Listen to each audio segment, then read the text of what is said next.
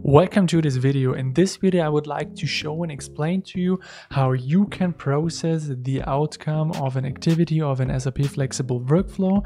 And to do this, basically we are using so-called callback classes, in this case the runtime callback class. Here I am in the transaction swdd_scenario. Therefore, you can basically set up a flexible workflow. Here I have already created a flexible workflow consisting of two activities. So the first one is basically to create an HTML for the purchase or the line items. And the second one is a one-step approval activity. Once again, to having the opportunity to either approve or to reject this one-step approval activity and to end the workflow itself.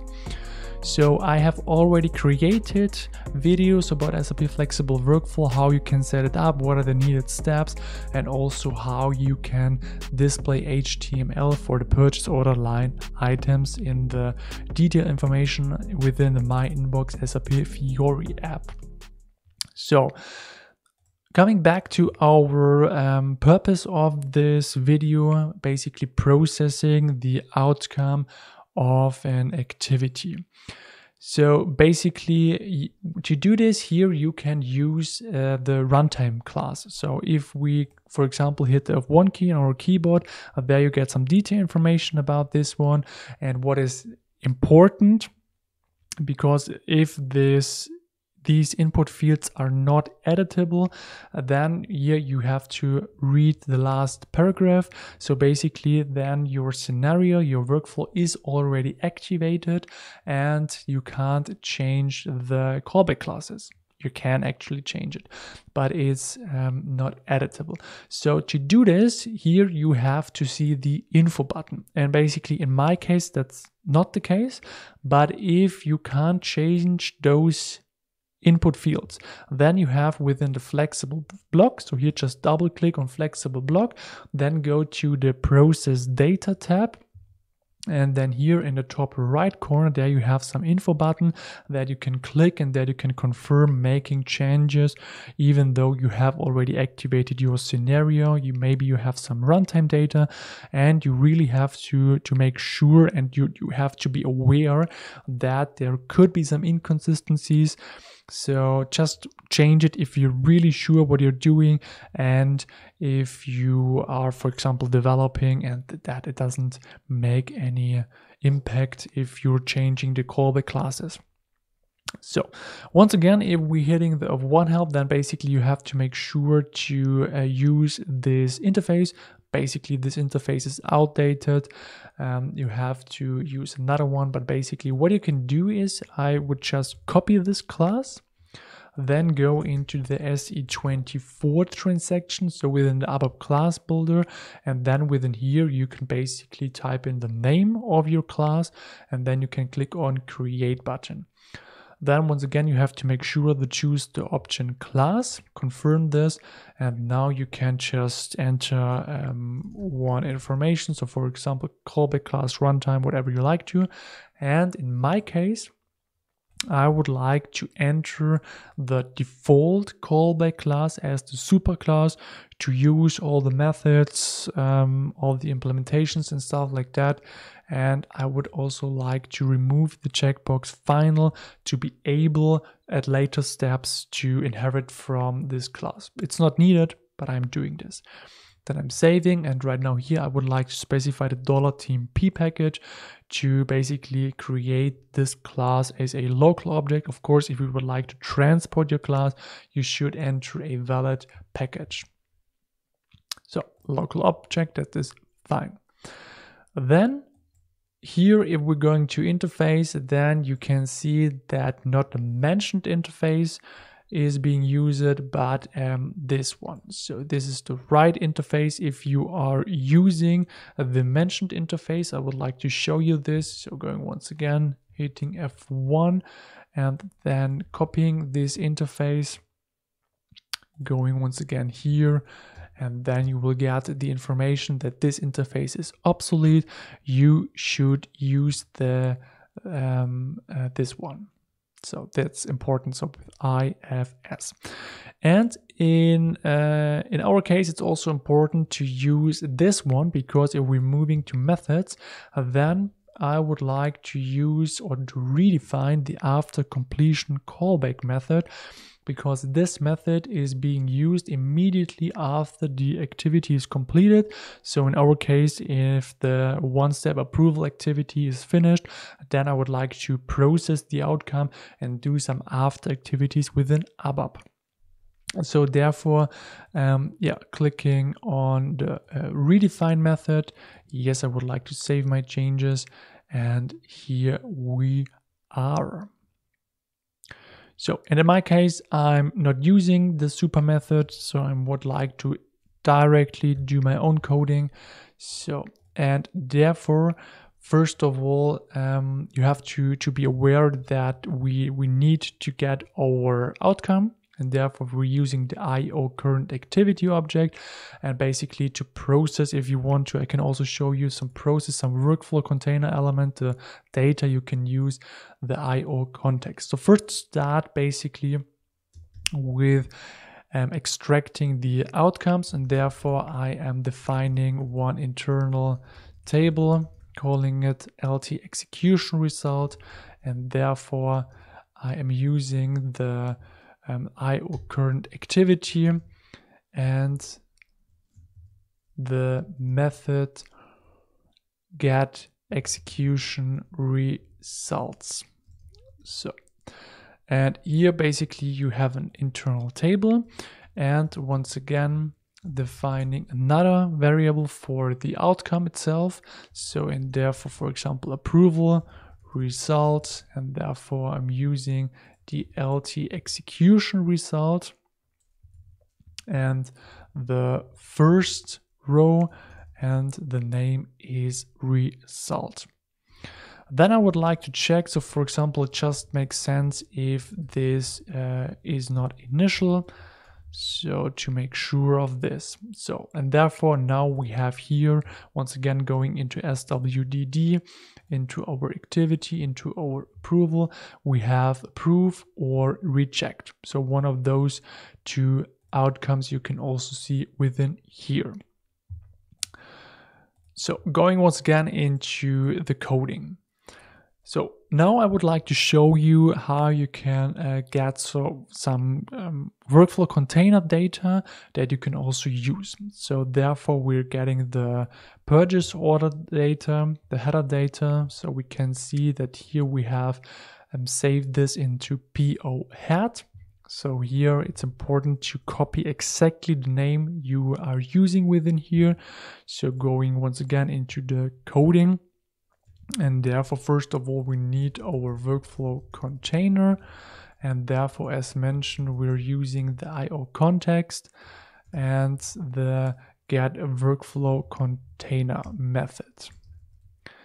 Okay, then we're calling the LO workflow container, and therefore this method, so the get with an exporting, it's called name of the exact name, and we're importing data. So for example, ls head. Of course, we have to define this. So here it's just defining it, ls head type echo as you have seen it. So then doing a pretty printer right now. And now you can do, for example, if you would like to update the data directly within the table. So just showing you what it has to look like. You can also have some other use cases, getting another container element, but in this case I'm checking, for example, if this is not initial in our case, and here I would also like to check based on our approval result. Here it could be approve, or it could be reject. So once again, doing a pretty printer. And now, for example, just to show you this, it doesn't make so sense. So for example, you would like to change the creator to this one, and then you have to update just doing this, so, and then doing a commit work. So this is what it can look like. So once again, just getting basically the execution results, and then based on the execution result, our outcome. And then if it's not initial, then we're getting the workflow container. From the workflow container, we're getting, for this name, for the workflow container element, the data. And then if the data is not initial, then depending on the outcome itself, we are changing one field, and then we're updating the data based on our received data. We're doing a commit work. So yeah, this doesn't really make sense. So yeah, let's just leave this in place to show you this, because I would also like to show you this in the debugger. So then doing a syntax check. Of course, if you would like to, because here we're getting some warnings, you can surround your methods with some try catch. So here, for example, you can put a try catch, surround this. So here you can do this for some exceptions, and you can also do exactly the same for this one.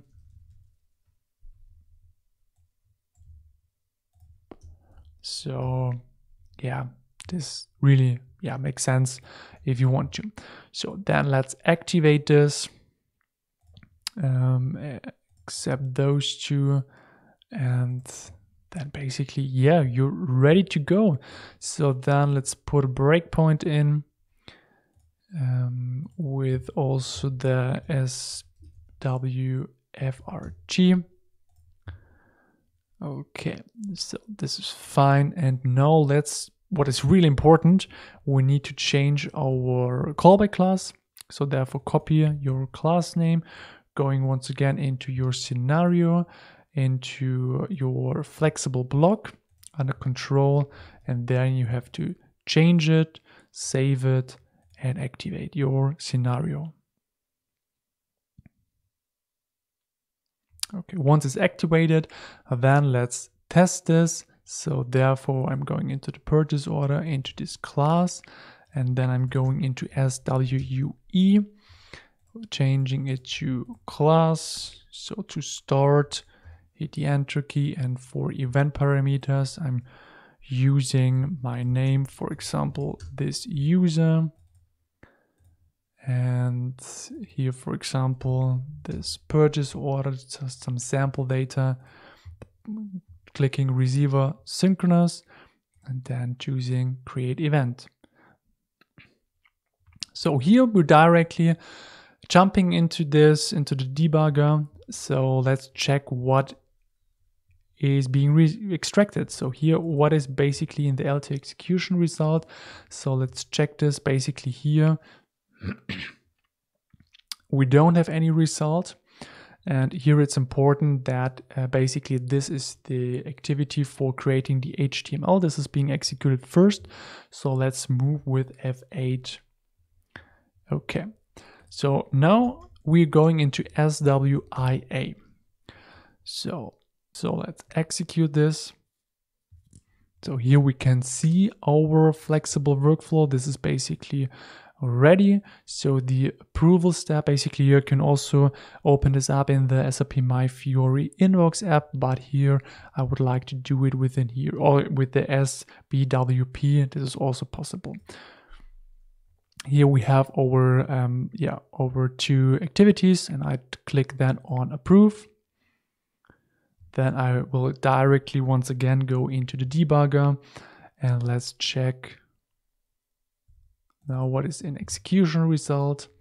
And now we have our approve.